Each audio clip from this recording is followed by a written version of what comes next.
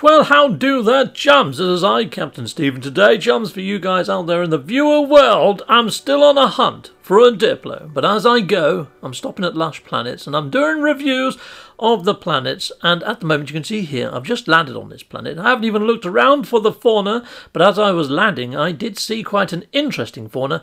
It's not a Diplo. But yes, it's an interesting fauna nonetheless, which you're going to see fairly soon, I'd imagine, because it's just scuttering behind me at the moment, people. So yeah, stay tuned, and I will show you all the creatures on this planet. I'm just flying to another location upon this planet, and I'm going to take a land near to the sea. That way I can go in the sea and upon the land and get as many creatures as I can. And yeah, I'm going to do a reveal of what I've named said creatures.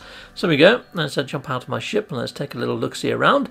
Look at the grass. It's like an orangey, bubbly grass. And yeah, there's hardly any sentinels around. They're spread thinly. Oh, look. There you go. That's the creatures I saw as I flew in. These little beetly dudes. They're like giant stag beetles, and they got gnarly sort of stripy wings. Let's fly on into the ocean. There we go. Plop. And into the ocean we go.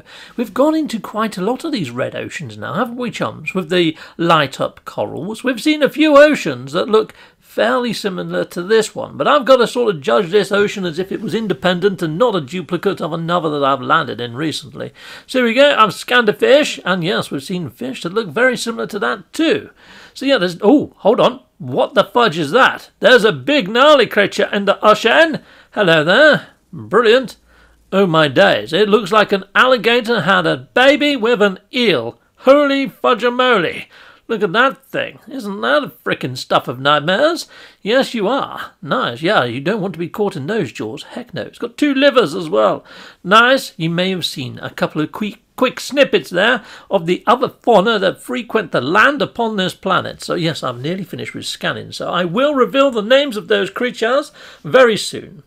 Now, what I really like about this planet is its actual day-to-night cycle, because it goes through some various colour changes, and at night it actually goes all bioluminescent. I mean, look at that. How cool is that? That looks freaking awesome. Talk about alien worlds. This has got that look.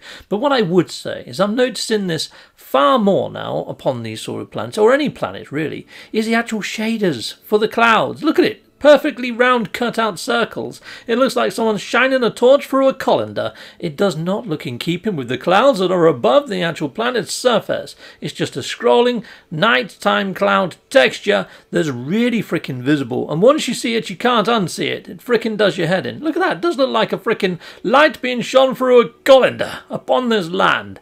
Yeah, a little bit disappointing. I hope they actually fix that.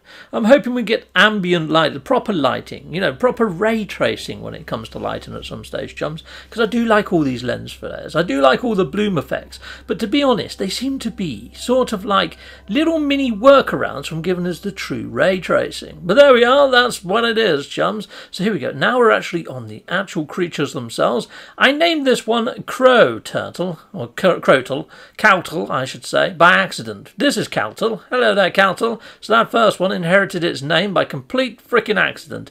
This guy is pretty cool. Look at that. Burns in the sun. So I called it Sun Screamer. Sun Screamer. Ah, the sun is in my eyes. Yes. And I got this guy. He's called a gator eel because, yes, it does look like a cross between a gator and an eel.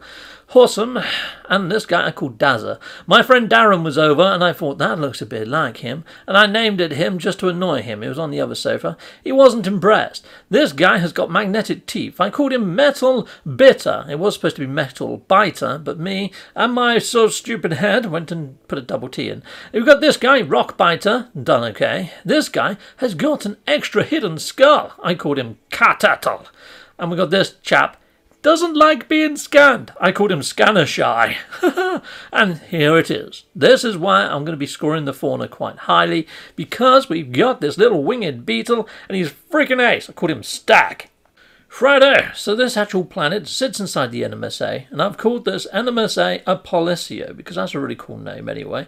And yes, the actual planet I've called Lushroom Beetalis, because it's a lush world with mushrooms and beetles. Yes, and it was actually called Apollisio beforehand, and I just stuck NMSA in the front. I like the name. So yeah, kept it. Fantastic, I really like this.